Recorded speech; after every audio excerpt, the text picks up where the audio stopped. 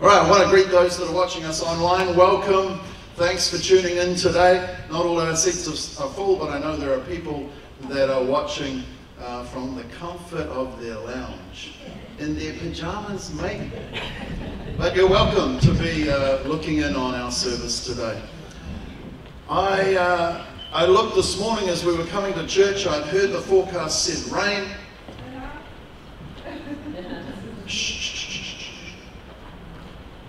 There it is. There was some anticipation when I opened the curtains this morning that the rain would have already been here. And I went, not yet. We got down here, got the door open, then it arrived. It's a bit like that sometimes with God. Before the reality of what He's doing catches up with us, we know in the heart of our heart that He's moving. We know already that there's a forecast for His goodness to be poured out upon us. And we just got to keep our eyes up. We just got to keep expecting. Sometimes we need to be still and know that His promises are yea and amen. Sometimes there's a delay. It's not a denial. Amen. Somebody needs to hear this morning. If God's promised something to you and there's a delay, it's not a denial. Just keep believing, keep looking up, keep waiting for what He wants to do. Amen. Hey, thank you. I want to say thank you to you as a congregation for sending Jenny and I off to the retreat with the other senior pastors. It sounds all very romantic. Yes, it was. But in addition, it was so refreshing.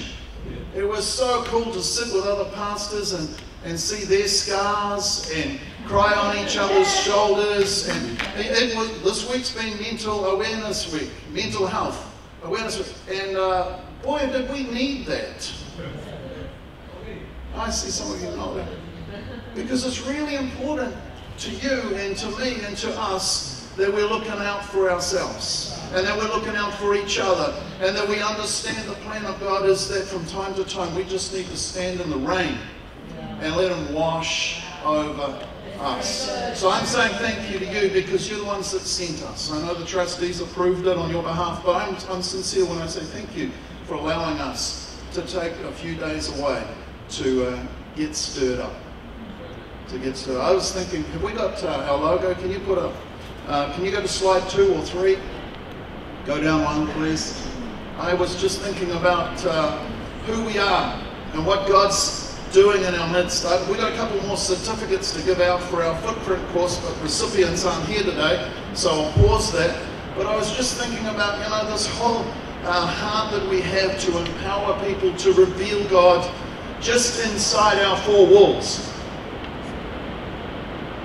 Come on, somebody correct me. You're allowed to call out in and all of life. If we only do it inside our 4 walls, we need to turn the cameras off now. Turn the cameras off.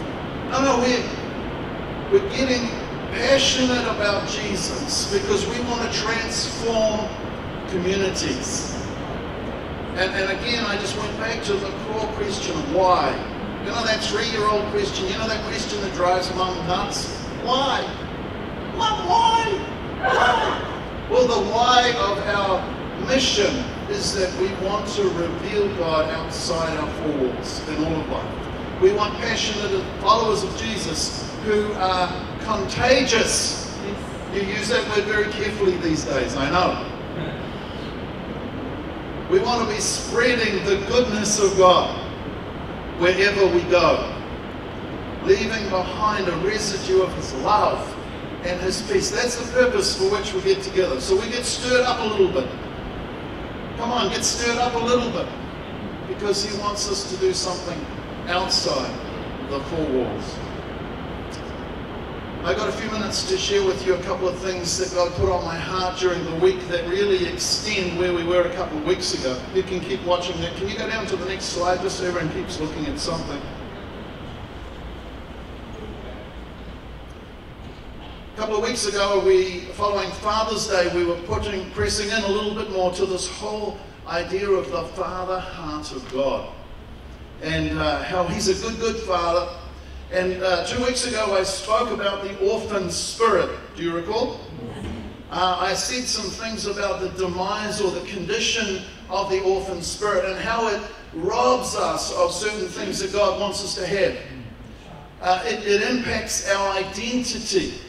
It messes with who we believe we really are. It cuts us off at the knees in terms of our self-worth. Yeah. In fact, if you remember, I referred to the orphan spirit as the black hole of our soul. Let me say that again. It's the black hole of our soul. And I explained that the black hole out in space was that place where everything just got sucked in and nothing ever went out. And the orphan spirit does that to our soul. Life just becomes internal and there's no expression outwards. I talked about some of the symptoms of the orphan spirit. I talked about the fact that it creates insecurity and jealousy. You don't want this list again, but I'm giving it to you anyway. It drives us to search for love. It creates competitiveness in us. Now, those of you who were second born, there's another reason for being competitive. Just justifying that one. But the orphan spirit makes us always competing and pushing others away. It stirs anger and fits of rage. The orphan spirit gives us a poor evaluation of who we really are. That's what I want to call my message today. Who am I? Who am I? Do we have a song? Do we have a song coming in? Who am I? Have we ever sat ourselves down, me, myself, and I, and said to ourselves, who am I? I want to talk about that, probably just for a few minutes this morning. But I want to sow a few seeds in your heart that I hope will go away, and this week, given enough rain, will germinate and grow.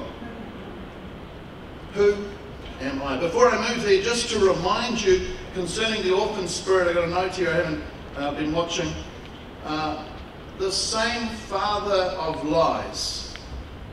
Get that? The father of lies. That's what Jesus called him.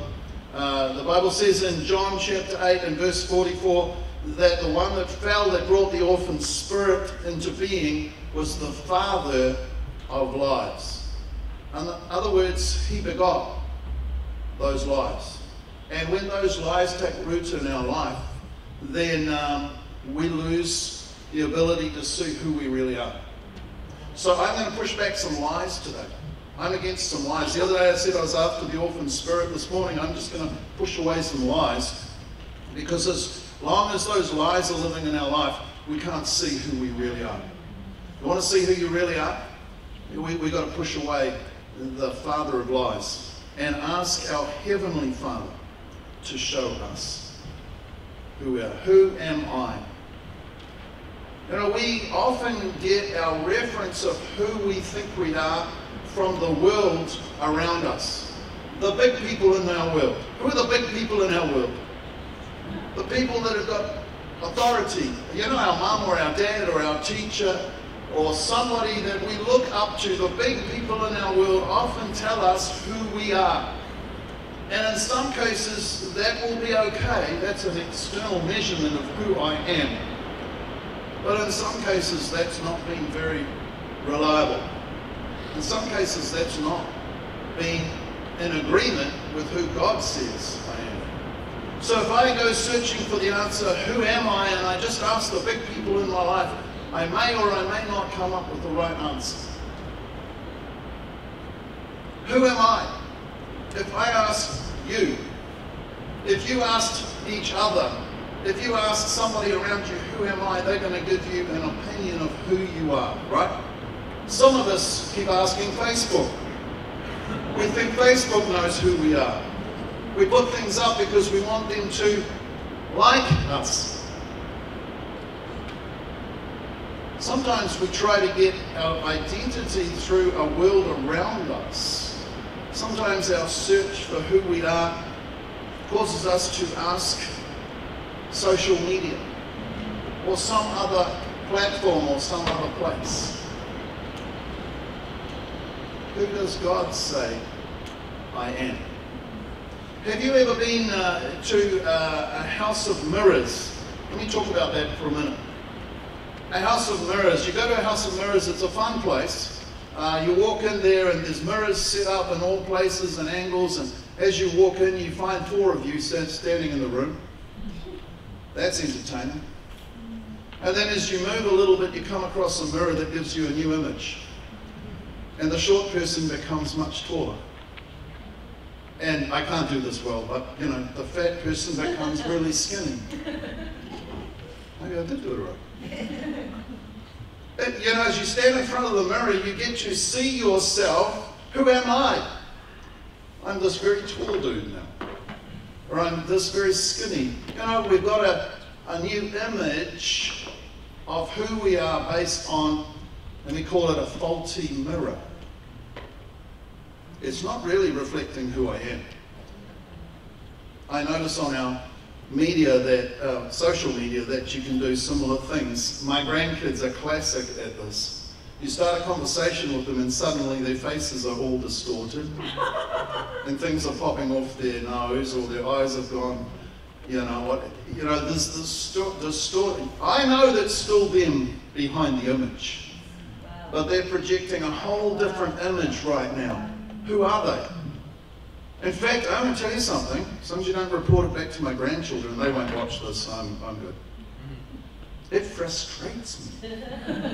Because I really know who they are, but they're showing me some other weird creature. You with me?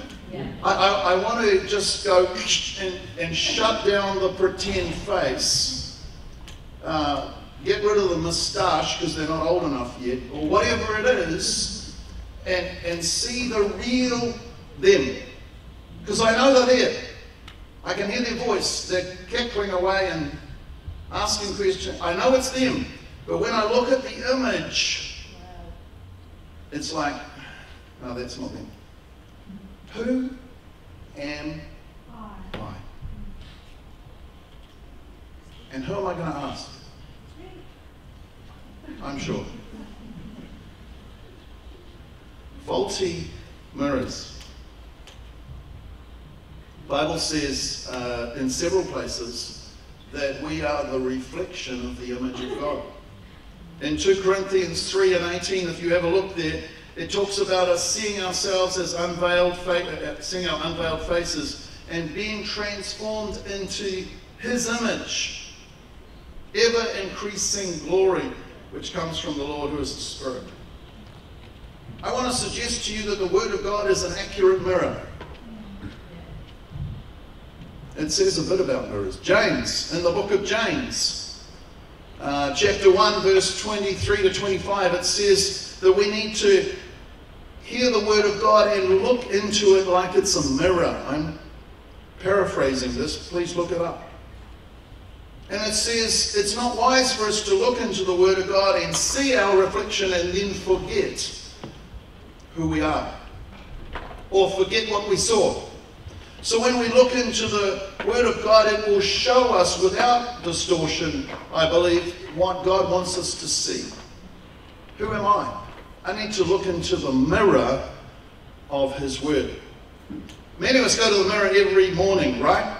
Hands up if you visit the mirror every morning. Help somebody beside you, they're having a problem this morning. It's daylight saving issue. Why? Malcolm, why? Why do these people around us all visit the mirror every morning? Why? Because it's important to us to know that we are okay. And okay might mean brush the hair or the teeth or shave the beard or whisker or whatever it is. We look into the mirror because it's important to us to know that there's not something on our face that we don't want somebody at 4 o'clock in the afternoon to tap us on the shoulder and say, oh, by the way. We look into the mirror to make sure that we are dressed properly, right? Have you ever had the experience where halfway through the day you discover that your shirt was on inside out? Have I got that as a personal experience that no one else has copied? that makes me unique? You should try it tomorrow. Put your shirt on inside out and see how long you can go before somebody taps you on the shoulder and you go, by the way. I know, because the tags are on the outside now, right? It's really confusing. We look into the mirror because we want to make sure that the thing that we are reflecting is right in our heart. We look into God's Word because it's important to us for us to discover what it is God wants us to know about Him and about us. Because the Bible says that there's a match in the image. His image should be seen and found in us. Isn't this an amazing thought? When you look into the mirror, you should be seeing something of God's pleasure.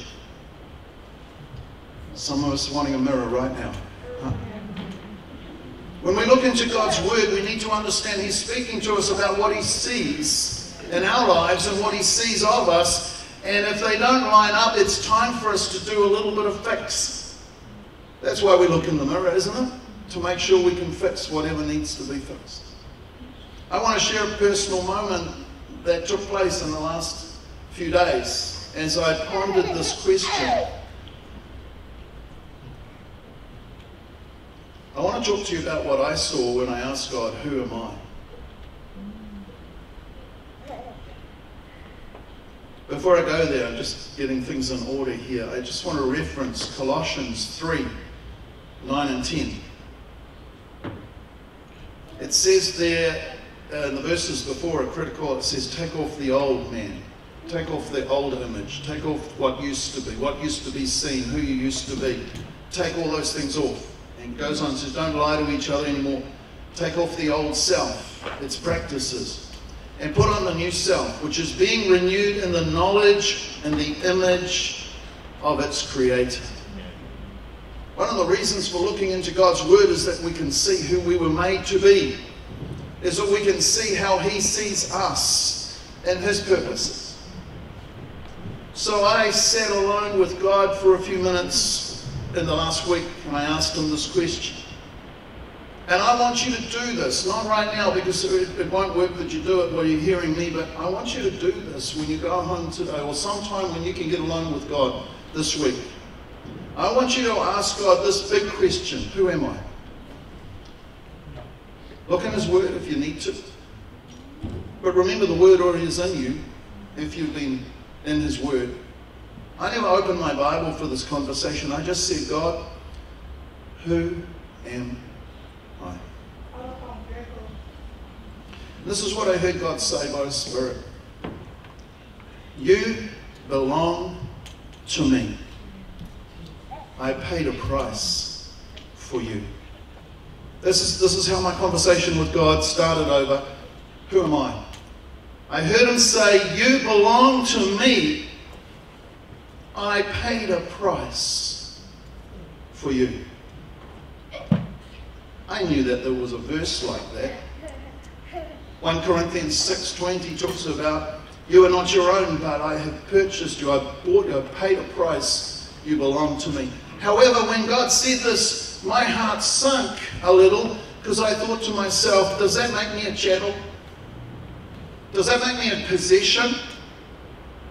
I don't know if you've ever been involved with weddings where there's a bride price to be paid. Jenny and I performed a couple of weddings overseas in other nations and places, and I remember going to the bride price ceremony, and we went there with this truckload of stuff. We brought it, it took several of us just to take all the goodies and place them at the feet of the bride's parents, including the crate with the big pig in it. And as the proceedings went on, something inside of me went, I don't know if I really like this. I'm not familiar with bride price ceremonies. And it looked terribly to me like we were buying the bride. We were paying a price so she could become his. I saw the opposite happen at the wedding ceremony, where all her possessions and everything she ever owned was put into boxes and brought and put at the feet of the groom. And when the Lord said to me, you belong to me, I paid a price for you, I went, oh, I your chattel? And then I had to be silent long enough for him to explain what he had just said. You see, I totally believe we need to belong. In fact, we say it often, people need to belong before they believe. Belonging isn't, it doesn't mean you're a chattel. Belonging means that you have a place. You belong here. You have a place here. And as the Lord started to speak to my heart, I realized I don't belong as in was purchased. I belong as in I have right to be here. I belong. He was saying, you belong to me. I paid a price. When I thought again about paying a price, I moved away from what I just explained, the bride price thing, and I went, oh, you saw value in me. You valued me. You valued me enough to pay a price. And my heart started to open up. Who am I? God's saying to me, you belong to me. I paid a price. I value you. I stayed with the Lord a bit longer and I listened hard. I said, Lord, can you say that again? Really, really open my heart to understand what you're saying. And as I just sat with him saying, who am I? Who am I? I heard him say, you became of me. You became of me. This might go right over your head. This might not touch you, but boy, this touched me. When I recognized that he's not just saying I'm a chattel, but he said, you became, it's like I begot you. And I thought of great verses like, he formed me in my mother's womb. Before a single day was lived, he knew me. You became of me, God said to my heart. A priceless value I place on you. Wow. If this is a true mirror, if this is not a distortion, I just had a fresh glimpse of who I am. God's heart, God's thoughts, you became of me a priceless value I placed on you. Who am I? I want you to ask yourself that. God's not going to answer you with the words I've just shared. But God's got an answer that will really touch your heart. Because I believe that God wants us to understand our identity in Him. This is how our conversation ended. And this is about all I have to share this morning. So I'm going to invite the worship team back. God said this is the last thing I heard him say before I had to move back to another session that we were doing. I begot you, and that's why I never forgot you. I heard my Father say, I begot you, and that's why I never forgot you. A scripture came to mind, Isaiah 49 and verse 15. It says, can a mother forget a baby at her breast and have no compassion on the child that she has born? What would the answer to that question be, people? Never. Never, never, never, never. And even if it could be, God says, though she forgot, I will never forget you. I don't know what you think about yourself today. I don't know whether you've asked the mirrors of the world to tell you who you are. I don't know if you've looked for affirmation or clarification somewhere else. But I'm going to say to you this morning, there's only one person who can really identify who I am. I value your thoughts. But at the end of the day, what you think of me isn't necessarily going to impact my life, like knowing what he thinks. Because I begot you, I never forgot you. I'm believing I'll probably go to the grave with that thought stuck in my heart. Because when God said that to me and I said, who am I? And he said, I never forgot you because I begot you. I realize this. It doesn't matter what happens in my life, in my world, in my circumstances, in my budget, in my plans. Somebody saw me with so much heart and value that he declared over my life, you're mine. I paid a price for you. I begot you. Don't worry, I'm not going to forget you. That means whatever I'm going through, wherever I am, whatever's happening to me today, I have an assurance in my inner world that my Father, who has the greatest love for you and me, I push away every lie. The enemy says you're no good. The enemy says you're probably not going to make it. The enemy says it's not going to work out. I push away all those lies and I come back to this truth. He begot me. He formed me. He created me for His pleasure. And out of that knowing in my heart, though I walk through water or fire, I understand He's there for me. Somebody needs to hear this morning, the same word I just got. He's never going to forget you. He's never going to forget you. We went to the table of remembrance this morning because He said, I love you that much. Greater love has no man than this, that He laid down His life. And He did. Thanks for leading us this morning, man. And He did. Because He was trying to declare into the mirror of your life, look, I love you this much. I love you this much. I begot you. There is no way I will forget you.